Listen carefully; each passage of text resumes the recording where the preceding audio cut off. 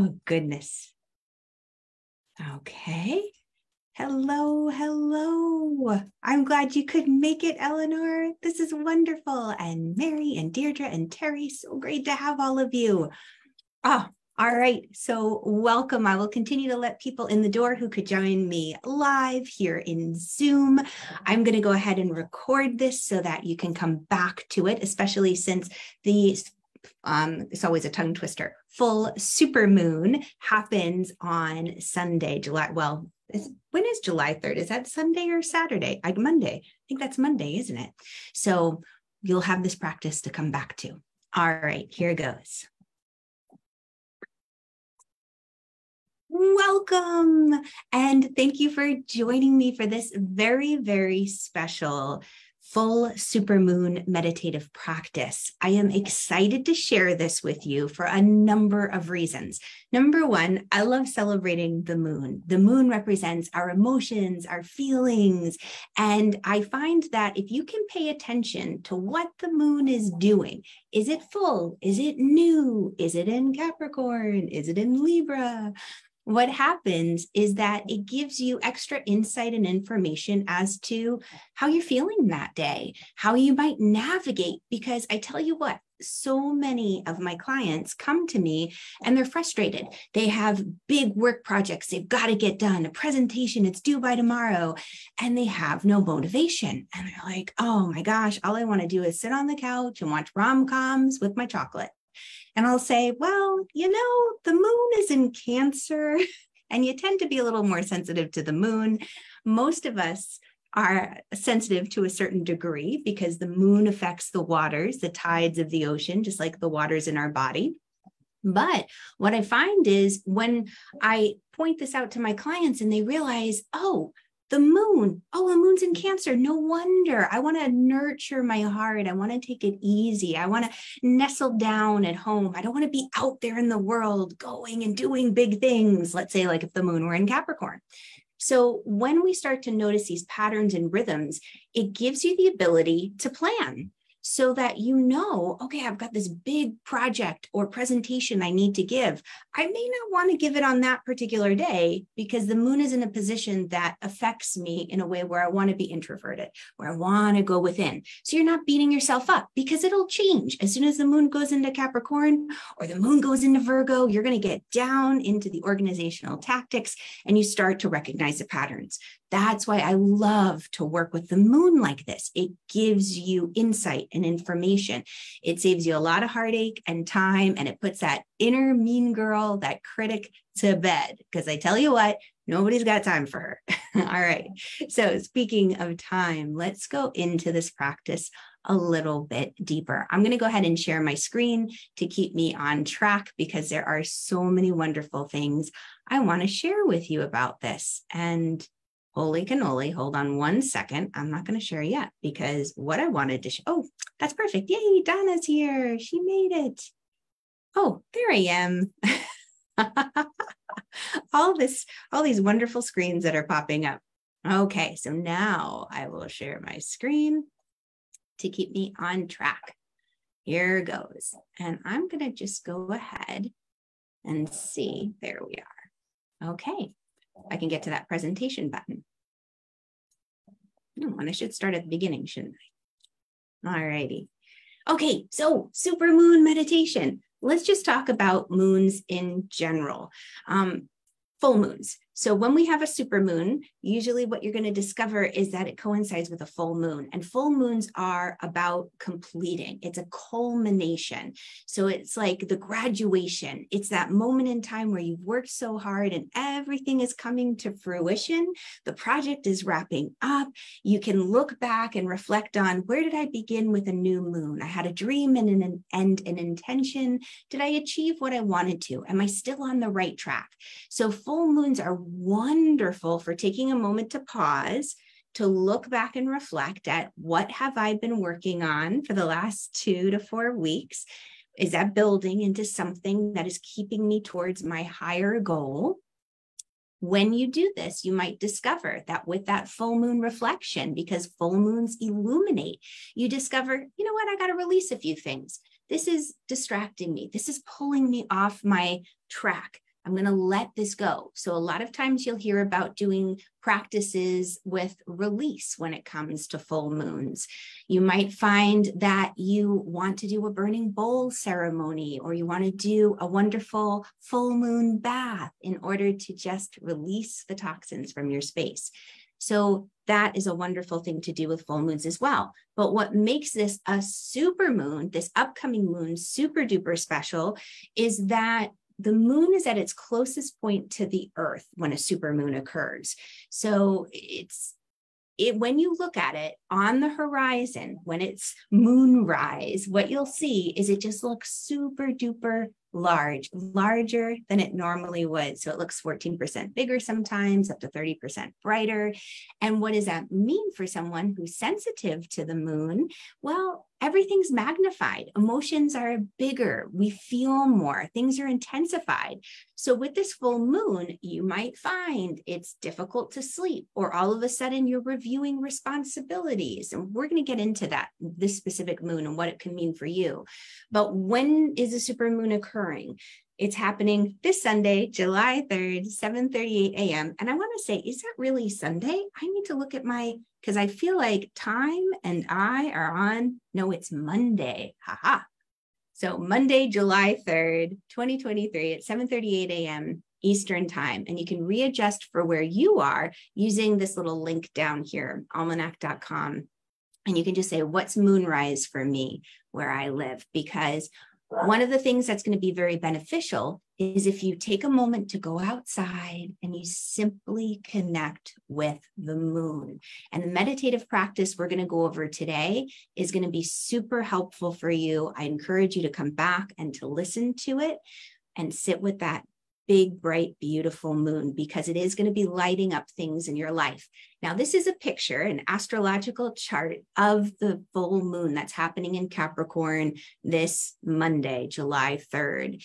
And the reason that I'm sharing this is because even though it's all Greek, so to speak, all hieroglyphics and symbols and signs, it may not mean anything to you right now, but there is an energetic imprint. This can be used almost like a focal point for the meditation, where the energy impresses itself upon you. And what you begin to discover is that even though you may not have the words to express what you're looking at, things start to shift energetically within you. The big things that I want to bring to your attention here are the moon, the circle with the dot over here on the left side, or I'm sorry, the sun, holy cannoli, the sun over here, and the moon over here to the right. And what you see is when the sun and the moon are opposing each other on a natal wheel like this, they are full. If they're right next to each other in this chart, then that would be considered a new moon. But when they're opposing each other on the chart, it's full. And when you have something that's opposing one another, think of it like a teeter-totter. You're trying to find the fulcrum, the balance. It could be a tug of war, but the big goal here is, what is the sweet spot? The sweet spot for this full moon has to do with Capricorn energy. Where do you feel responsibilities in your life? Things that might have been weighing you down, things where you need to take charge, where you want to be more present in your career and in work. And how do you balance that with your heart, with your home? The sun in Cancer energy represents the home. It represents feelings. It represents your family, nurturing your spirit. How do you balance that with your public image, with being out there in the world and working? We are being encouraged to heal a lot of old wounds. This little guy up here, Chiron, is popping up and is talking to the moon, creating what's called a square, and saying, listen, this full moon, this super moon is affording you an opportunity to heal an old wound where you may have felt guilty for wanting to pursue a career outside of traditional roles or gender and stereotypes. Maybe it's an old wound of desiring, something bigger than what your family has experienced in the past, their legacy. Maybe it's achieving certain things at work and breaking through old ancestral patterns and legacies. But this moon is about balance, specifically your career, your work, your responsibilities in this world, with your home life and with your heart, to come into a divine right relationship, something that really balances the energy of enjoying yourself, that downtime, along with the need to do and to go. And I say that just because of where Mars and Venus are popping up. And if you want to know specifically where this is hitting your chart, or lighting it up, as I prefer to say, then hit reply to any of the emails I put out there, or just drop a little comment and I'll share next steps with you on how you can do that. But specifically in the overall, for all of us, as we look at this, it's an opportunity to say, how can I balance how I show up in the world with how I show up at home? Something that feels in divine right relationship. All right. So for the meditation that I'm going to be sharing with you, there are 3 key steps, and 3-step key. You know, it's very interesting the way my mind works. It doesn't always work in the English language. And the more that you speak the language of intuition, what you discover is that your angels and your guides come through in charades, and you get these feelings and these impressions, and it's up to us as an intuitive and an empath to translate these words or these feelings into words. And often I find that I have been combining my words. I don't know about you, but energy is speeding up, and it's speeding up so fast that I feel that the English language doesn't always keep up with me, or the spoken language.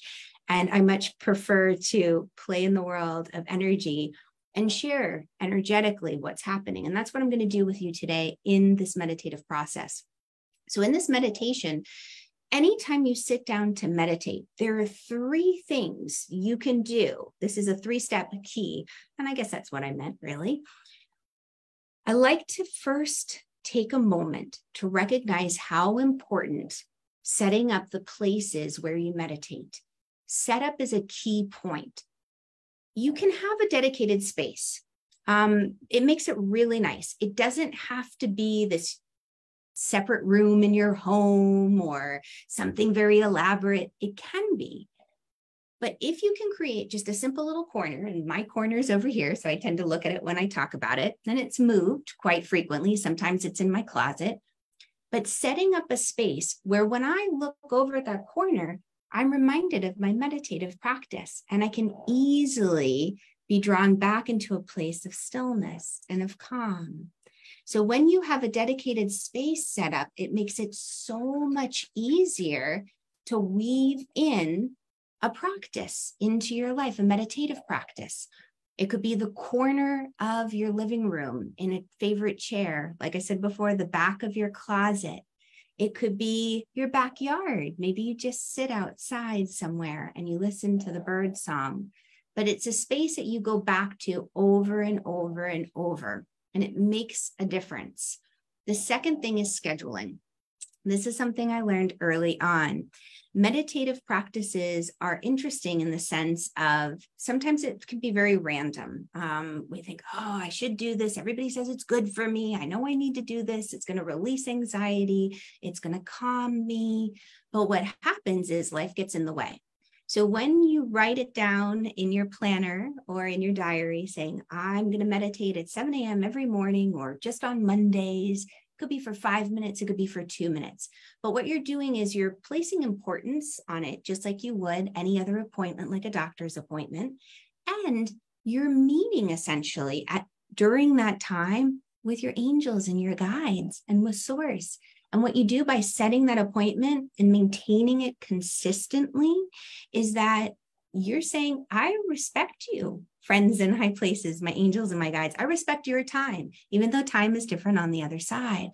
And what that does is it changes and shifts your engagement with a meditative practice. It's something that you can begin to look forward to. And then the third thing, I always love to bring in a little bit of humor, because our angels and guides always do that as well, is don't fear the monkey. What I mean by that is when we sit down to finally meditate, we've picked a spot, we've set up a time. It doesn't always have to be the same time. It's great in the beginning if it can be. But you sit down, and as soon as you sit down, your mind starts to jump from thought to thought to thought. The yogis call this monkey mind, like a little monkey jumping all around. That's okay. Don't worry about it. Remember that a meditative practice, the goal is not to empty your mind. It's not to think of nothing. It's to allow yourself to completely relax fully in the moment, to be so present that time goes by and you don't even realize it. So the thoughts will come. It's okay. Think of them like a cloud in the sky, and they just gently float by. Like, oh, there pops another one. I'm going to let it go by like a cloud. And then you go back to a focal point. And that's what I'm going to share with you today. All right, so let's get into this. What I'm going to do is I'm going to stop sharing my screen, and I'm going to invite you to take your seat. And when you take your seat, it's simply bringing your awareness into the center of your chest. It's relaxing your shoulders and becoming aware of the sound of your breath. So take a moment to visualize a color or a symbol in the center of your chest.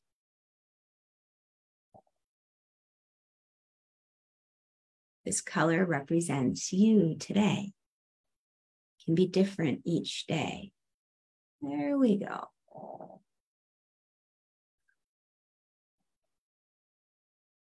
So as we take this moment to set up our space, we've chosen the place to sit today. Maybe it's one you come back to tomorrow or the next. Maybe it's an energetic representation of simply being present. We've scheduled our time together. And I want to invite you to simply become aware now of the sounds. Maybe the sounds of my puppy as she snores. The sounds outside your home, cars or trees or birdsong. Become aware of the sounds inside your home.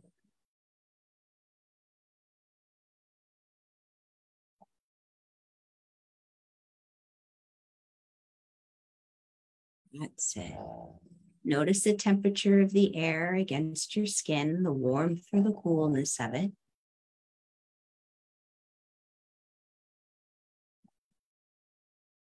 And notice the way your clothes conform to the shapes and the angles of your body.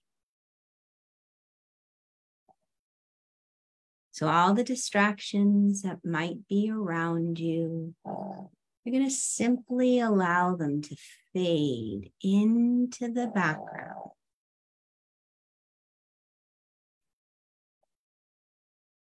I want to invite you to imagine that I was right there with you. This beautiful energy of the moon that we have is taking place in an earth sign. And we're going to bring in that element of earth, imagining almost that I was there with you, my hands a few inches beneath the soles of your feet. And simply bringing through this very grounding, stabilizing energy. What this full supermoon is providing is a way to check in with your foundation. Are you grounded? What responsibilities you may have placed to the side that are being illuminated to be handled in this moment? What responsibilities are meant to be released? That's it. So much emotion swirling. So remember the other side of this teeter-totter, the sun in Cancer energy, emotions, home, nurturing. Where have your responsibilities been out of harmony or balance? with your feelings, with your heart. We're at the halfway point of the calendar year, and you might discover that there were certain intentions, resolutions you made when the sun was in Capricorn back at the beginning of the year, that you have the opportunity to revisit right now. I'm going to bring through this beautiful wave of golden light. As if you were sitting outside in the garden and the sun was shining down. I want to invite you to imagine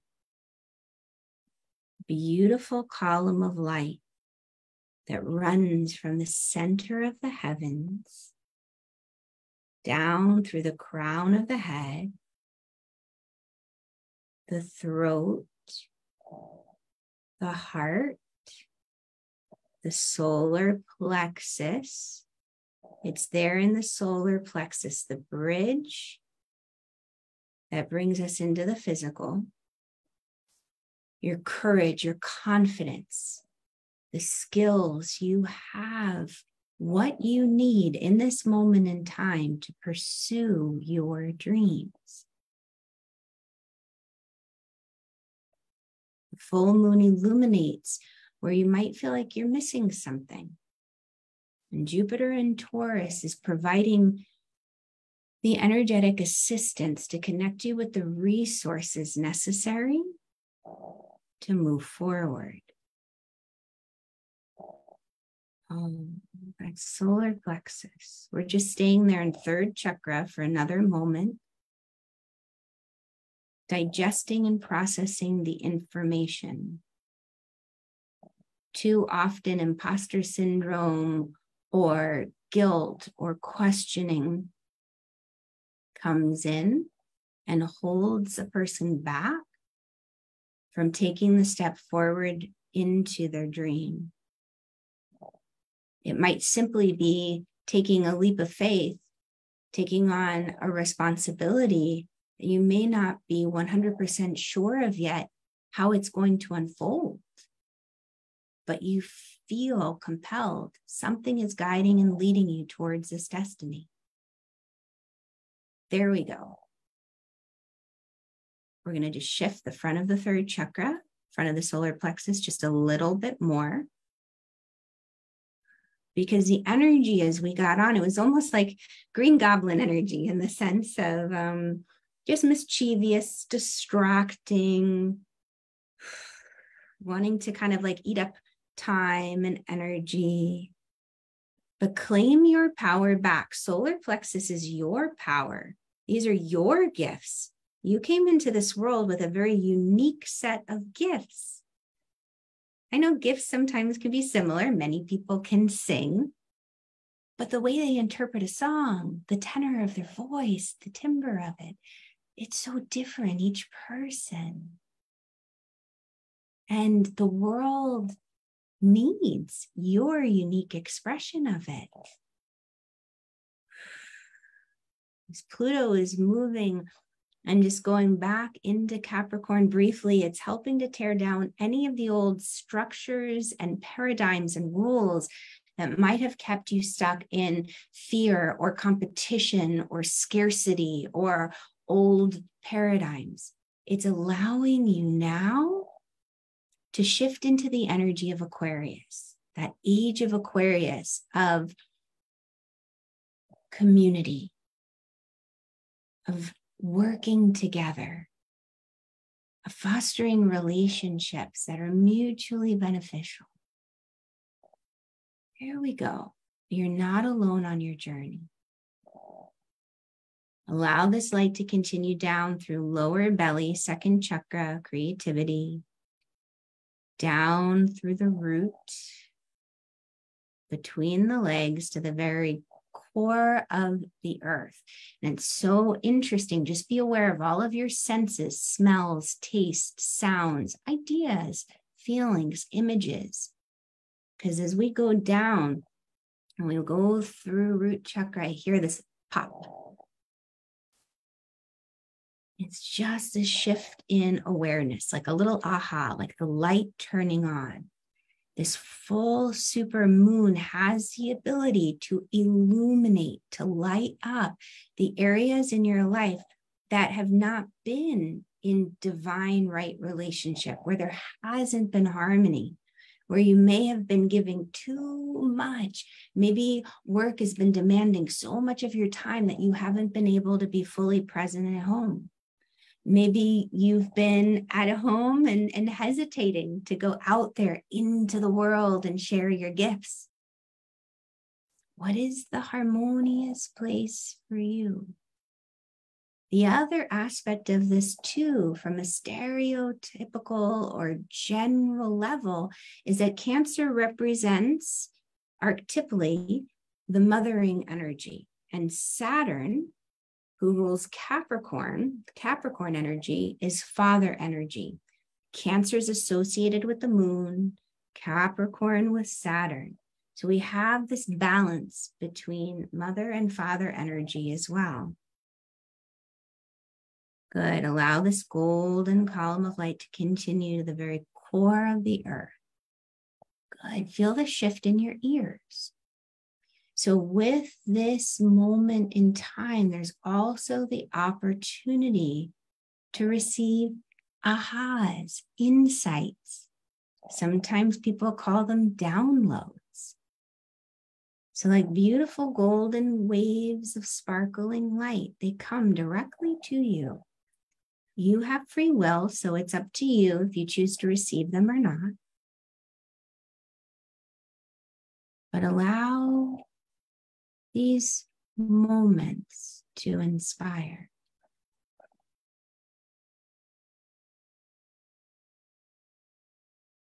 That's it. Good. Back of the third chakra. We're going to go to a place called the Mingmen doorway, connecting to the ancestral line, connecting to fertility.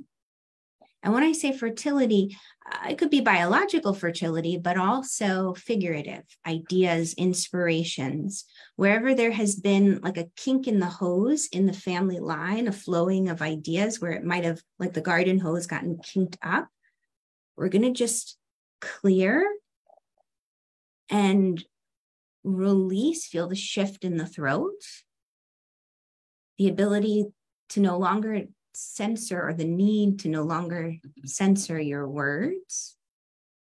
Because many times, so the Capricorn energy, Capricorn rules the 10th house, which is public image, going out there into the world, how you're showing up, how the world sees you. And sometimes I've worked with clients before who are teachers, and they need to be very careful what they post, what they say. They need to censor because of their work. Sometimes it's because of family, belief systems might be different. But what it does is it holds you back. You censor yourself. You can't be your whole self. So what is the divine right relationship for you with what you are saying now, what you haven't been able to say in the past, that your heart is saying, I can no longer keep under wraps. In order to find peace with who I am, I have to be able to show up in the world as I truly am. Because the Capricorn full moon at 11 degrees, 11 is a number of integrity.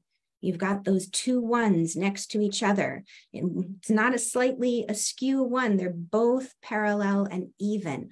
There's integrity to the number. It's about showing up and loving yourself some more as you are. No more is required, no less. But in this moment in time, you are exactly where you need to be. There you go. Feel the integration in the heart. And the path will continue to unfold before you. Bringing through energy to integrate.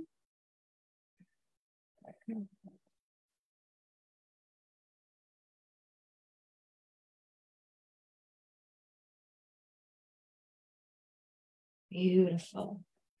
Take one more breath.